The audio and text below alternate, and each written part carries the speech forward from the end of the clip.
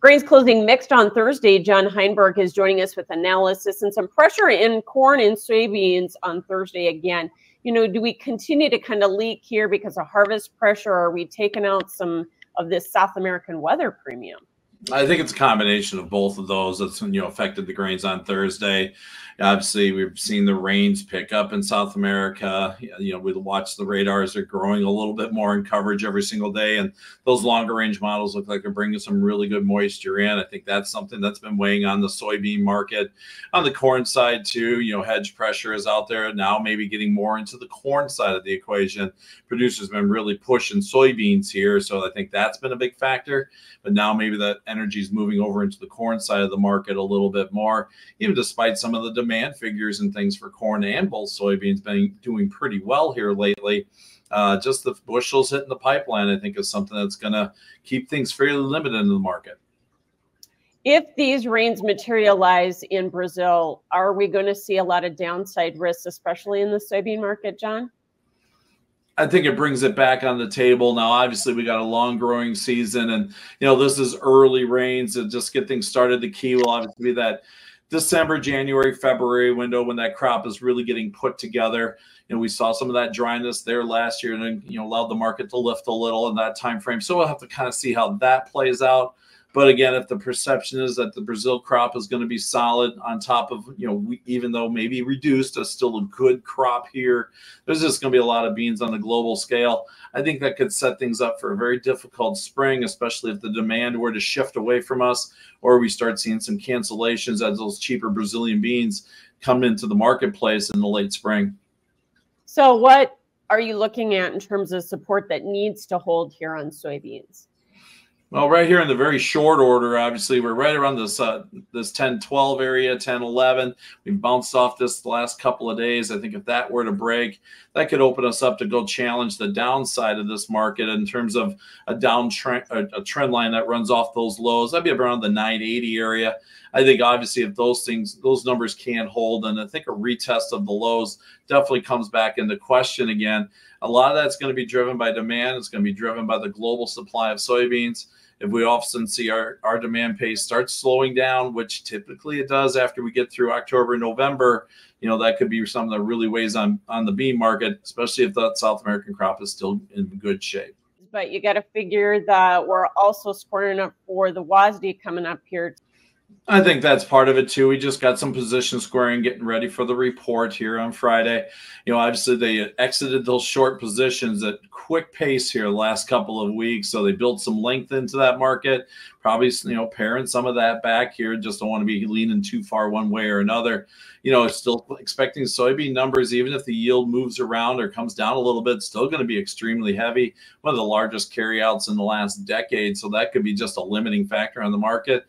Certainly a lot of talk about late season dryness and heat, maybe trimming the top end of the yield potential off of soybeans. Is it likely we could get a surprise there, though, John? Again, we still hear a lot about the production that's out there. Got a lot of phone calls. The guys got extra beans at above what they anticipated. The question, I guess, going into that dryness is where was this crop at? Were we at a 55 bushel per acre type average, and now we're at 53, or were we at 54 going to 52.5 or something along those lines? My bet right now was we were on the higher side of things. Now it's going to be interesting to see how that shakes out. Obviously a lot of dry beans being harvested. You're losing weight there in that regard, so we'll see how that comes into play in terms of what the USDA forecast. So we talk about harvest pressure in the corn, maybe some report positioning in the corn, but are you more optimistic about what the balance sheets are going to look like on Friday in terms of the corn market, especially when we look at ending stocks? Obviously the biggest factor I think tomorrow, and that is going to be the yield and what happens there. We're expecting basically a slight move lower in the yield, but I'm still questioning that just from talking to some of the producers and the amount of bushels that they're bringing in out there. So we'll see how that number plays out. But if everything kind of holds according to expectations, we can get carryout under 2 billion now. 1.99 billion is still a lot of bushels, but at the same time, it's a psychological side of it getting under 2.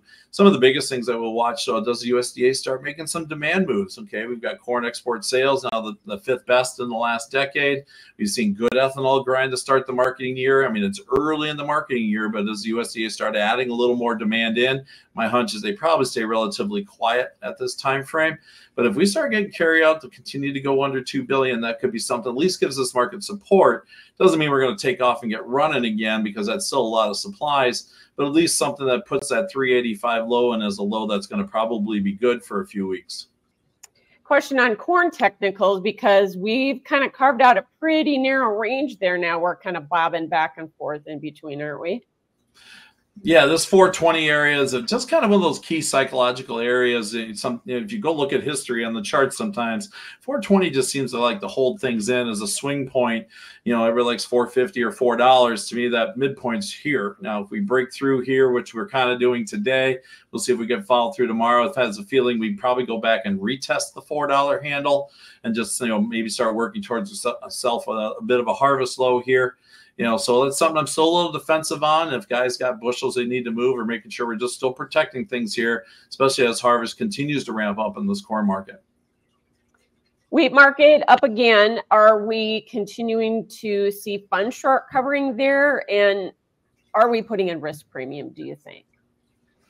I think the weather risk premium for that Black Sea region is a major piece of this puzzle here, and we'll continue to watch the forecasts out there. The rain just does not seem to be coming, so I think that's a big factor in this market. So, fund movement, they typically don't like going along the wheat market, but if they got a reason to, they will. They usually don't take it very far. I would say with the buying this week, they're getting closer to flat in terms of their position. The big thing we got to watch here, what's going on in Russia. Russia obviously dictates the entire global prices for wheat. We got a meeting with the ag ministry and their exporters tomorrow. If they put too much wheat out at lower prices, if we get some whisper of a export curb, that could be pretty interesting in terms of a price pop in the wheat market. So there's just a few headlines out there that are friendly to that market right now. And some of them could turn into bigger headlines if things continue to progress in a negative way in terms of production. Yeah, and technically the wheat market is looking very good. You mentioned you don't think the funds will go long in the wheat market. In all of the grains, are they now pretty much flat in corn and beans as well? And is there any reason for them to go long in any of those markets? Commitment of traders is put together on Tuesday's close, and then the numbers get reported on Friday. So I think with the amount of movement we've seen, we're probably getting pretty close. We're in that window for corn under that 50,000 area. Soybeans, same as well. Wheat, again, about 20,000, maybe on the short side. Now, this is a spot where they kind of, back in the spring and early summer, kind of ran out of gas on short covering as well, and then turned around and pushed the foot, put the foot on it again, back to the downside. So we'll have to see how they want to play this here. To me, my hunch is, barring any major news, especially in corn and wheat, we maybe just get a little bit flat and work a bit of a trading range here. Soybeans are still the one where we see the most heaviness in terms of the overall global supplies. I still think the biggest risk on the downside is there, especially given those supply pictures that we're seeing on the global scale with improving South American weather. And the cattle market, live cattle futures hitting some new highs for the move here. Talk about if you think that market's going to continue to move higher here. I know we were kind of pushed by some steady to $1 better cash trade today, weren't we?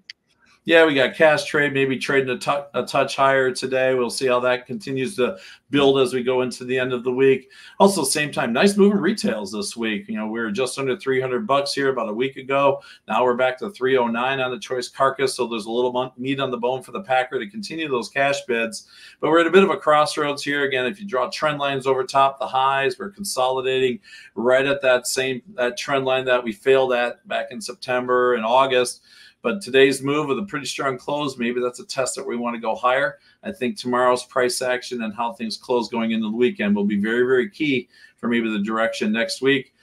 Did a little hedging this week just because of the amount of move that we had and the fact there's a little bit of risk in this market, just given the global political situation and the volatility that we're going to see for the next 30 days until we get to the election. Good point. Hogs had good exports this morning. I don't know if we were following cattle or not, but there again, do you think the funds are going to continue to push that market because they're very long there too? Yeah, they're holding a pretty decent sized long position. And like you said, good export sales numbers this morning. A lot of it going to Mexico, but still it's good to see product moving. I think that was some of the help market that helped bid into the market on that demand side today. Now, with that, we just kind of went back to where we were consolidating on that December contract. Not sure if we'll have enough momentum to get through that top side. You know, again, we've had a pretty good run since July in this hog market. And it's definitely since mid-August that maybe we're a little bit tired here. So I'm a little bit cautious, but we need to see the cash market move. We continue to see strength in retail demand. That could get this like a hog market another little leg higher. But right now, maybe we just got to get this October contract off the books on Monday, and then we'll figure out what December really wants to do. No doubt, because it'll be at a discount. So we'll see if they want to rectify that or not. All right. Thanks so much, John Heinberg with Total Farm Marketing. That is